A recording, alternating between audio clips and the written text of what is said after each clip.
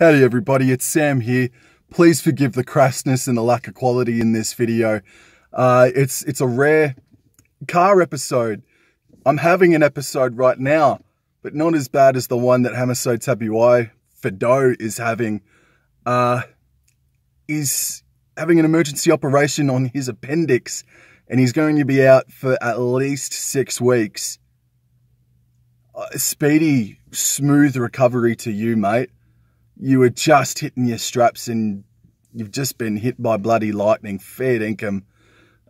So what happens on Friday night? I got no bloody idea. I mean, I guess if I was Todd Payton, I'd move Drinkwater back to fullback and probably put Dejan Arce in at 5'8" and have Tom Dearden as our halves.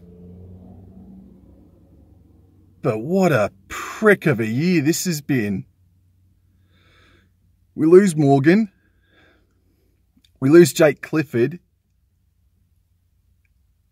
Foul gets done right on half-time in State of Origin. Jason Taumalolo has been in and out of the side. And apparently he carried an ankle injury into last weekend's game as well. And now Hammer drops like a bloody fly. Man.